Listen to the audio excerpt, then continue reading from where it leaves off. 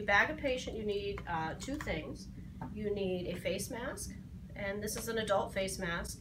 You'll see there's a pointy tip that should go over the nose, and the more rounded should go over the mouth.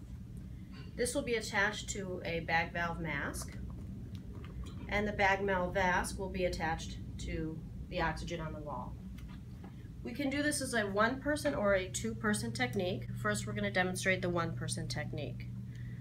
You want to place again, the pointy top over the nose and the other part over the mouth. You want to place your patient in the sniffing position, and you want to make a C and an E. So the C goes around the top, and the E, you're placing your fingers on the patient's mandible and pulling the patient's face up into the mask.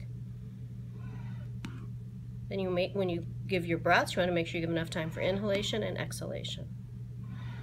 Again, think about pulling your patient's face into the mask as opposed to pushing the mask into the patient's face. If you have a two-person technique, it's basically the same thing, except you have one person who's bagging, and then you have another person who's holding the mask onto the face. It's the same C to E technique, and obviously you get a better seal if you have two hands holding the mask instead of one. The downside to this is that it just makes for a more crowded space at the top of the patient's head and bed.